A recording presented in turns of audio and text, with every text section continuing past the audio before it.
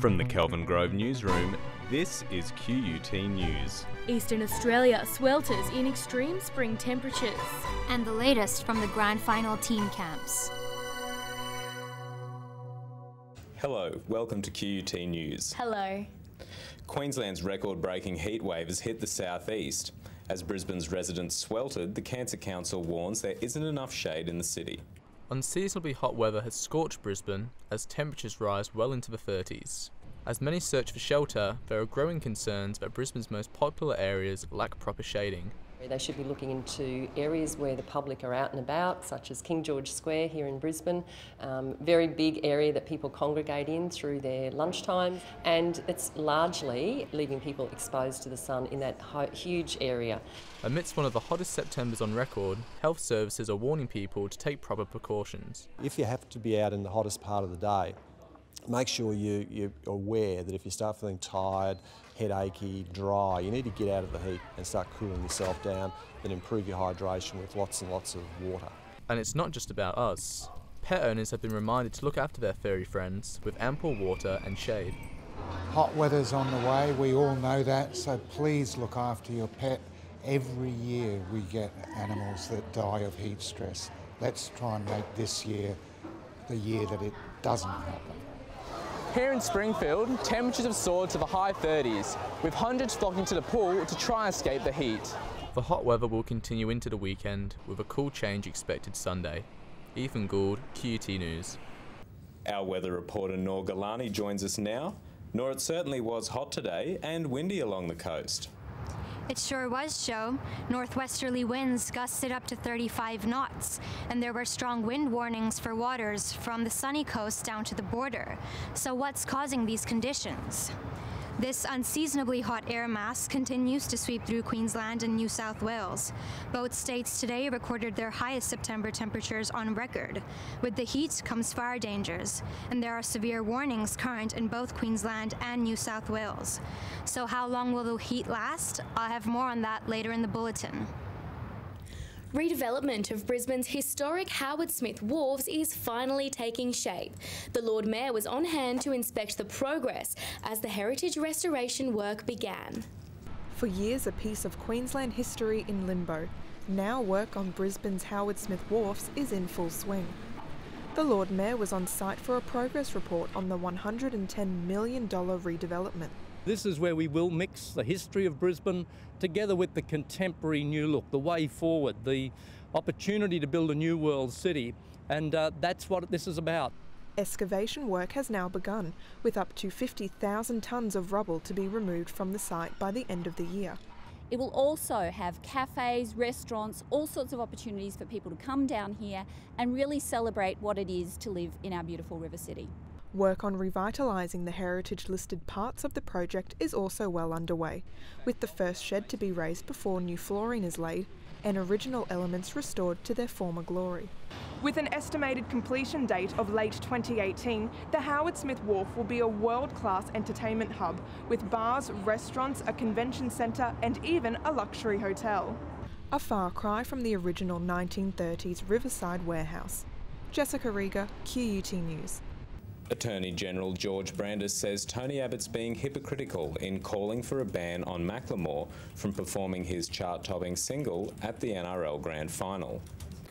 Mr. Abbott said the song, Same Love, is akin to an advertisement for same-sex marriage, and footy fans deserve a grand final free of politics. For Mr. Abbott or anyone else to say that it should be banned, I think is a bizarre thing to say. I thought Mr. Abbott believed in freedom of speech. But Macklemore plans to perform the song anyway, saying he will ignore criticism from angry old white dudes. Anti-terror bollards will be installed along the AFL Grand Final parade route in Melbourne. It's just one measure police are taking to stop vehicle attacks. It's one of the biggest days in the sporting calendar, and Victoria Police aren't taking any chances. They'll be out in force to protect footy fans at tomorrow's Grand Final parade. 1,000 officers will be deployed, while temporary bollards will be installed along the route's perimeter to protect more than 100,000 fans from potential rogue car attacks. But speculation of a possible terror threat hasn't dampened the mood for Crows and Tigers fans, or other creatures for that matter. Penguins from the Melbourne Aquarium gave their grand final predictions, with fish cakes decorated in team colours. The Crows took the cake. Elizabeth Peel, QUT News. He's a little boy with a big heart. The 9-year-old has travelled around Australia raising funds for kids with cancer and lighting up their lives. Bryce Uren has been giving young cancer patients at Brisbane's Lady Cilento Hospital a reason to smile.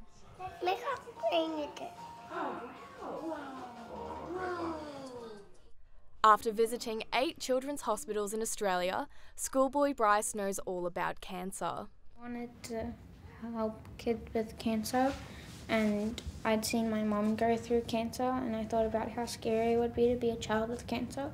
His mum was diagnosed with a rare form of the disease 6 years ago. The same month, 4-year-old family friend Max found out he had brain cancer. After returning home from hospital, Max was afraid of the dark. A nightlight solved the problem, and so began the Max Love Project. Whenever Bryce talks about this and whenever Bryce smiles about it and spreads the love, hope, happiness and joy that he's created with this, it melts my heart. Max's parents collaborated with Cloud Bee to create Super Max the Turtle, a specialised nightlight for children with cancer. 9-year-old Bryce joined the cause, setting a goal to raise enough money to buy more than 800 of them for young cancer patients. Today marks the last day of Bryce's journey here at the Lady Cilento Children's Hospital, where he's brightening up the hallways with more than just a nightlight. Bryce now has his sights set on taking the turtles to New Zealand. Emma Crichton, QUT News. The 2018 Commonwealth Games will bring athletes from more than 70 countries to the Gold Coast, as well as tens of thousands of visitors. While the government is confident in providing enough room for visitors, their numbers may not stack up. Gold Coast's largest sporting spectacular is expected to attract more than 100,000 people from around the nation and overseas. With so many needing a place to stay, the Commonwealth Games will likely be a boon for accommodation businesses. But the city's capacity of about 30,000 beds means many will struggle to find a place. With 1.5 million people expected to attend events during the Games, the question looms, will the Gold Coast be able to bear the brunt? The state government is confident it will. One of the great things about the Gold Coast is there is a real mix of accommodation offering.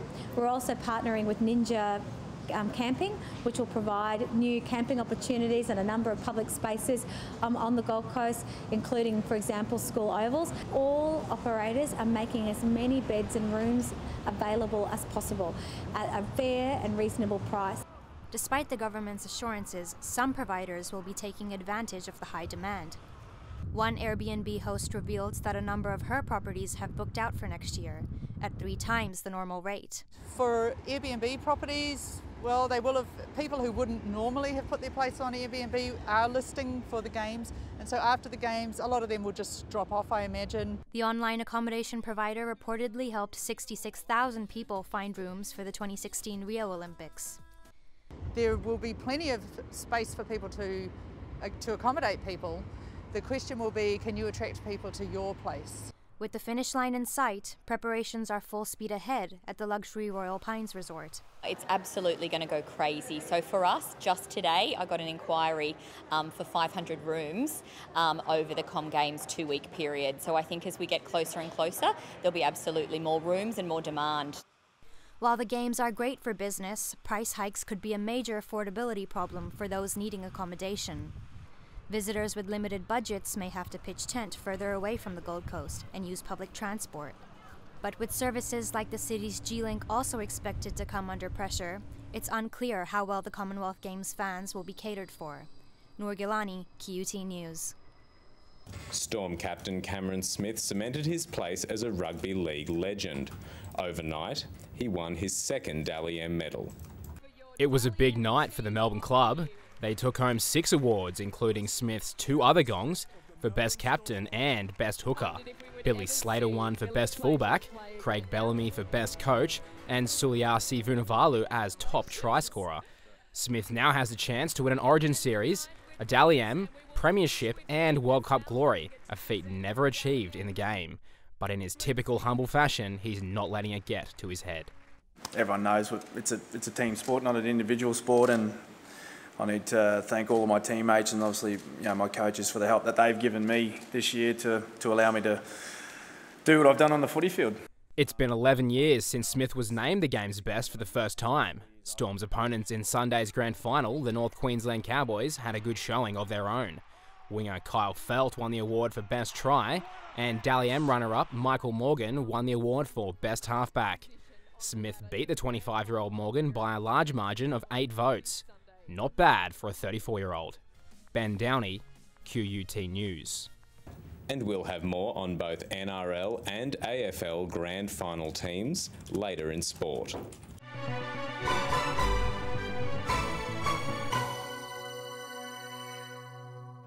America's original Playboy, Hugh Hefner, has died, aged 91.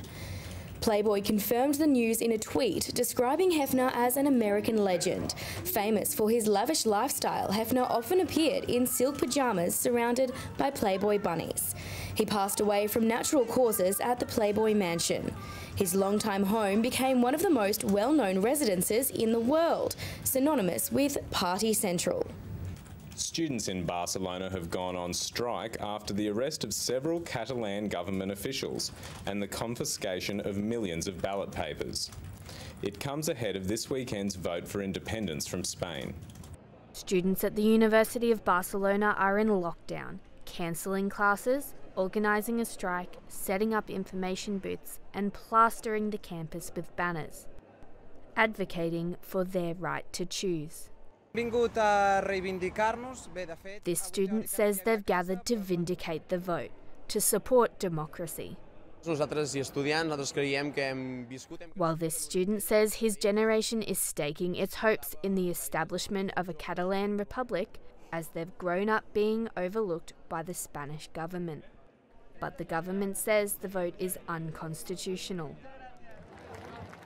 The protests have been largely peaceful so far, but some tourists in the area are wary of unrest after the vote, scheduled to be held on Sunday.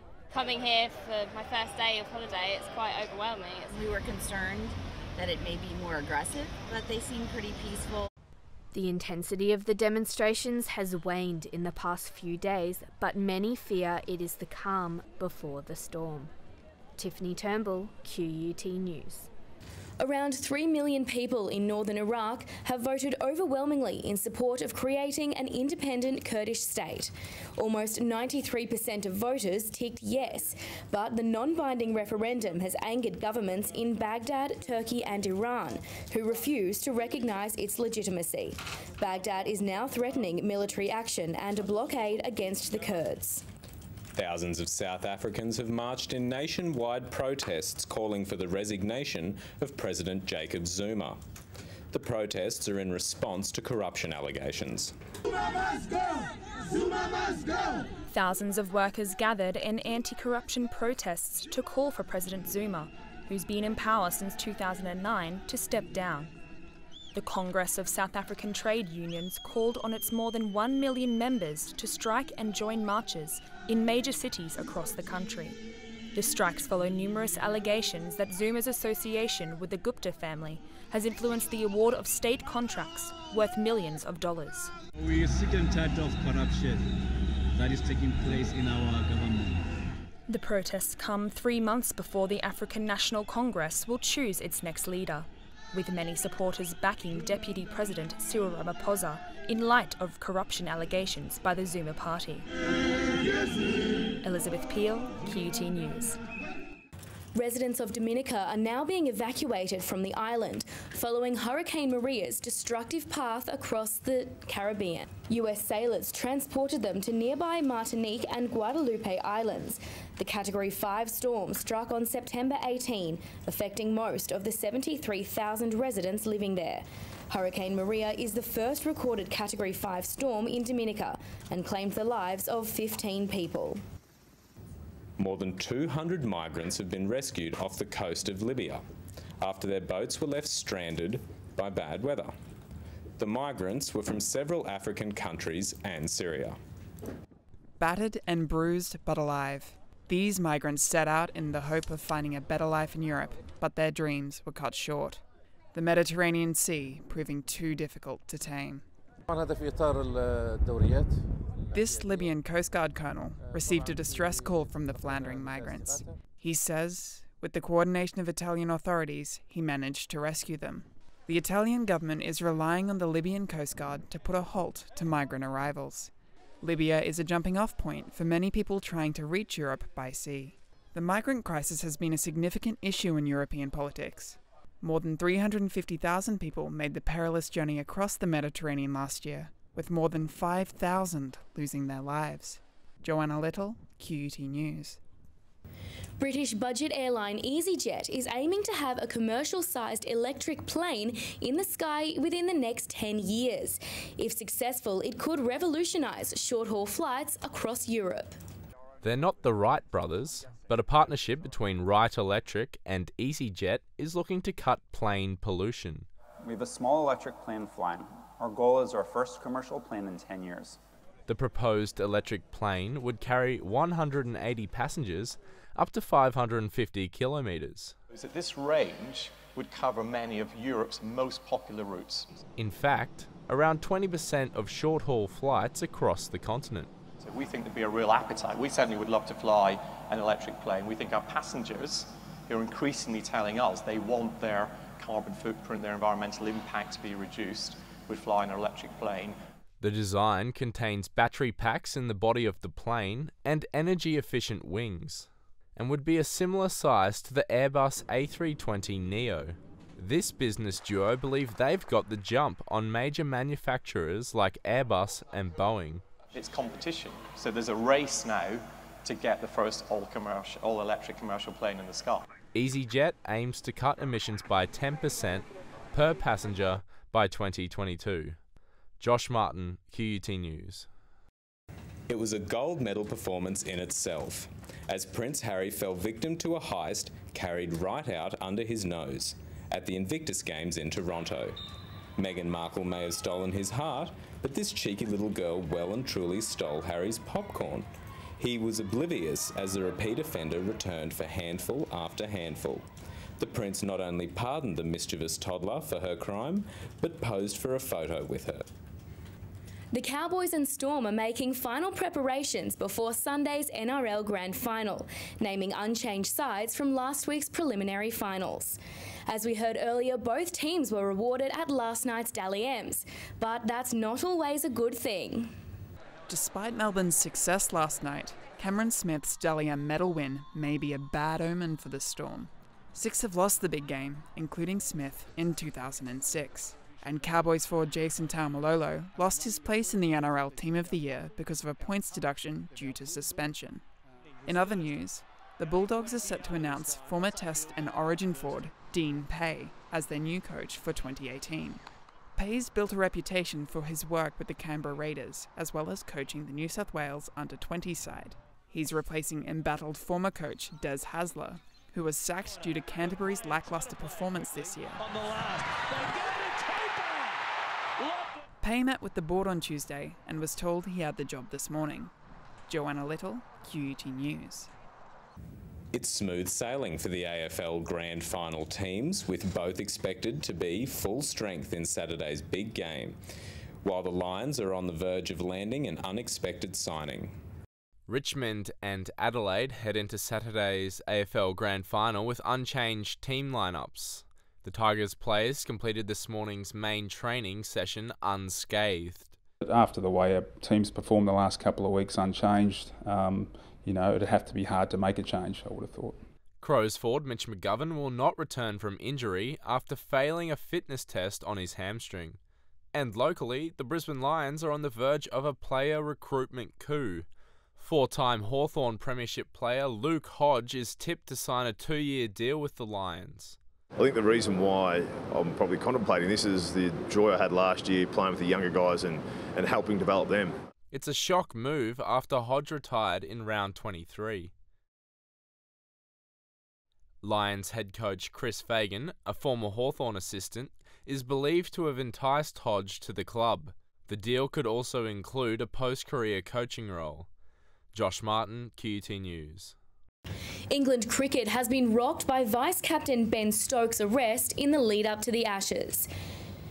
Shocking footage reveals Stokes fighting in the streets of Bristol. His arrest drew comparisons to Aussie vice-captain David Warner's scuffle with England's Joe Root on the 2013 Ashes Tour. But Warner's turned it around. To be established at the moment from where I came, I'm proud of that. I've got a great bunch of teammates around me. Warner will play his 100th one-day international in Bangalore against India tonight. Australia is behind 3-0 in the 5-game series.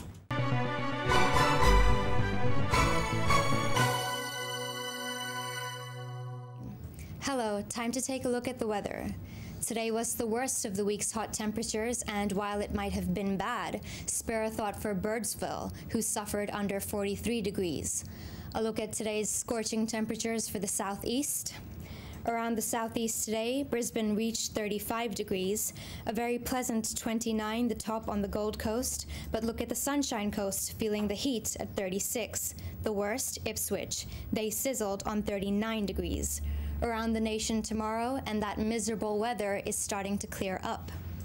Sydney will be a sunny 26, Canberra fine 2, a top of 19, but multiple showers are predicted for Melbourne, Hobart and Adelaide. Back to Queensland now, and tomorrow Cairns and Townsville will reach 30. Rockhampton sweltering at 37 degrees, and hot day inland, Mount Isa and Longreach both 40 degrees. On Moreton Bay, not a good day for boaties. Expect 25-knot northwesterlies and seas rising up to 2.5 meters. The outlook for the Gold Coast tomorrow is sunny with a top of 29. The Sunshine Coast a touch warmer, a top of 34. Finally, Brisbane is looking better over the next 3 days. Tomorrow will still be a hot one at 34, but clouds are moving in for the weekend, 32 on Saturday. And some merciful Sunday rain will keep the mercury at a bearable 25. That's all the weather news for now. Finally, the Museum of Modern Art in New York has unveiled a new fashion exhibition. It highlights the designs that have changed the world. The exhibit explores everything from famous dresses to Converse sneakers. It features more than 100 iconic pieces of clothing and accessories. What was important for us was to have an exhibition that talked about design as aesthetics and fashion as politics, that talked about the ethical implications. Politically charged pieces include items such as the balaclava or religious garments such as the hijab. The infamous Kaepernick NFL jersey is in the mix as the first player to kneel in protest during the US anthem. Other famous items include Saint Laurent suits and Coco Chanel's little black dress. The little black dress goes from the 1920s all the way to today. And it starts, of course, with Coco Chanel's little black dress, which is considered, even though it was not the first time there was a little black dress in history, it was the first time the little black dress was a thing and was called that way. It's the first time in 73 years that MoMA has an exhibit focusing on fashion and design. It opens to the public this Sunday. Emily Cooner, QUT News. That brings you up to date with QUT News. Goodbye for now. Goodbye.